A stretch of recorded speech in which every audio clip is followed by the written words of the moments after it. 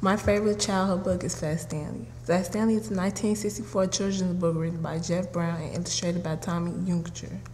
I first started reading Fat Stanley while in third grade. I would check out the Fat Stanley series almost every week. I read the book to myself during reading time in class. Fat Stanley is about a boy named Stanley Lamchop and his younger brother Arthur, who are given a bulletin board by their fathers so that they can post up their pictures and letters.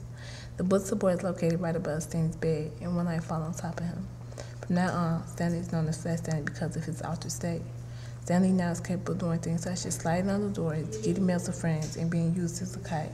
The characters in this novel are Stanley Lamchop, Arthur Lamchop, and Dr. Dan, Stanley's doctor.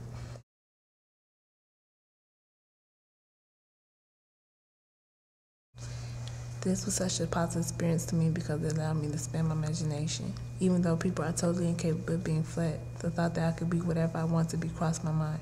The value that this novel taught me is to take advantage of every situation that I'm in, whether it's good or not, just like Stanley did.